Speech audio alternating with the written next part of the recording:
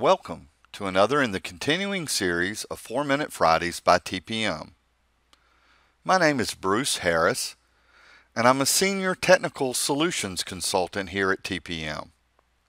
In today's video, we're going to be adding a custom wire size parameter, so eventually we can add this to a panel schedule. And to get there, we're going to be using an electrical circuits schedule. It's kind of our intermediary step where we add the information. So with that said, let's go over to Revit.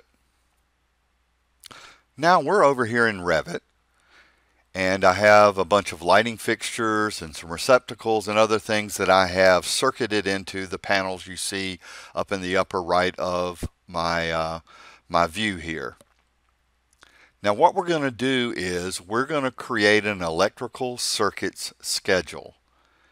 And one of the fields we're going to put in this schedule is the wire size field. We're going to take a look at it and show you the format that it comes in out of the box.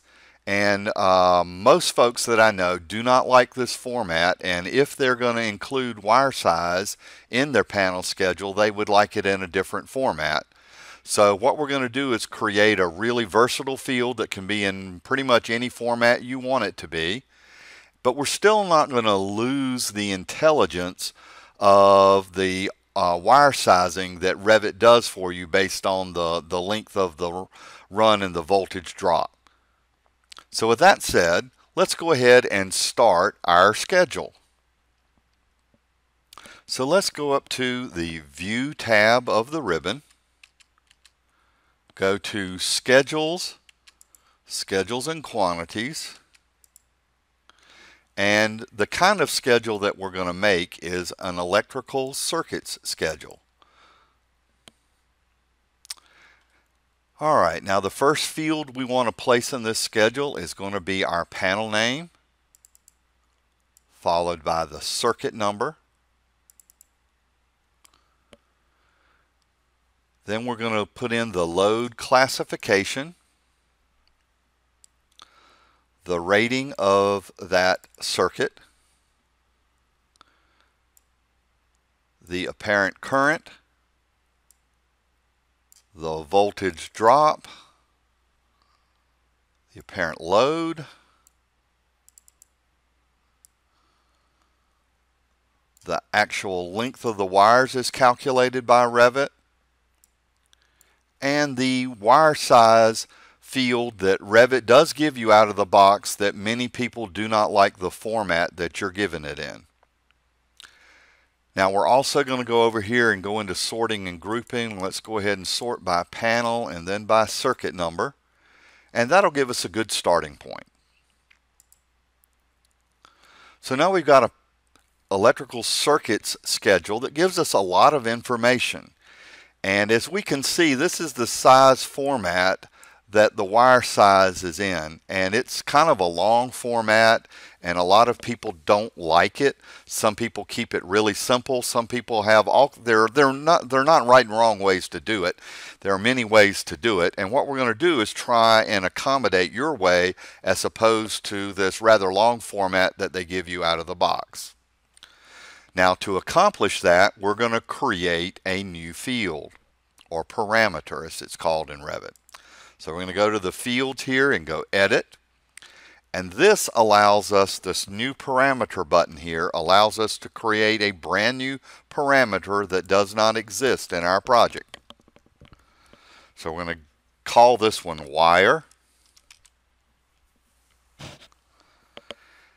Now it is going to be a common, and the reason it's going to be common is I want this to just be a plain text field, so we have the versatility of typing in anything we want. And although we're not going to use groups, I'll put a check next to that setting to allow it by instance.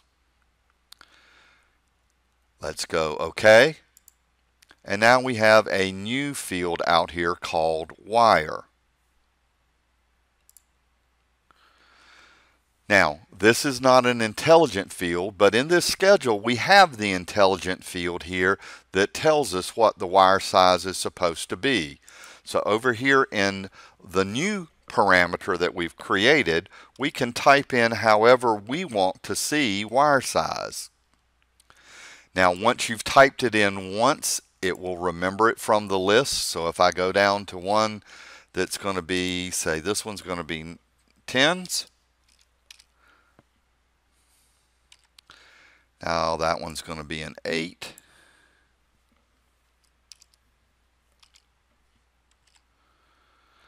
And of course, now 10 is available for me and 12 is available for me. And I can sit here and just assign all of the wire sizes in the format that I want, taking advantage of the calculation based on voltage drop and length that Revit has already given you. Fast forward, and I have assigned all of the wires to the appropriate circuit. So now we are ready to insert this wire size field that we've created in the format that we like it in into our panel schedule. So I'm going to go to one of the existing panel schedules I have just so we can see what the current panel schedule looks like. So this is our current panel schedule, and we want to add a new column that's going to be for wire size, and we want that to be right in front of the trip, let's say. And obviously where you arrange things is totally up to your standards. So I'm going to go up to the Manage tab of the ribbon. I'm going to go to Panel Schedule Templates, and I'm going to edit a template. Now I only have one, the one they give you out of the box in this particular project, so I'm going to choose it. And now we are in the panel schedule. So what we want to do is add that column to this schedule. So I'm going to click inside the column that I want to insert it in front of, go up here to Insert Column, and I want it to do it to the left of the selected. So now we have a new column here. So we're going to add a parameter to it, and it's going to be that new one that we created called wire.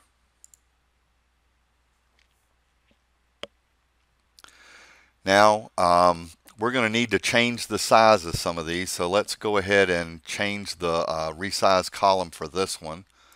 Let's make it 2.5 inches rather than 3. And let's kind of split the difference with this.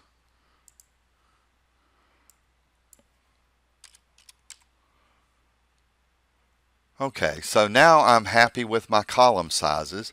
Notice the formatting of these cells isn't quite the same, so I want to click and drag across these cells. This is going to work very similar to Excel for those of you that know Excel. We're going to edit our border, and we're going to do both the outside and the inside. Do the same thing over here in this column. Go to edit our borders and do both the outside and the inside. Okay, so now we have the lines where we want it there. Now we do need to add right down here in this cell, we want to edit the border, and we want to do outside, but we only want to do the bottom. And same thing over in this cell. We want to add outside and only the bottom. So now I believe we have it exactly like we want it. So let's finish the template and let's try it out. Now to update an existing panel schedule, you must go to the Change Template. Now this command allows you to both change to a different template or reapply an existing template that has been changed, which that is the case that we're under. So I'm going to click on Change Template, choose our branch panel schedule, and go OK. And now we have the new custom wire size parameter added to our panel schedule in a format that meets our company standards. Thank you for watching another in our continuing series of 4-Minute Fridays from TPM. Look for us at tpm.com, or you can subscribe to TPM Solutions channel on YouTube. Once again, thank you for watching.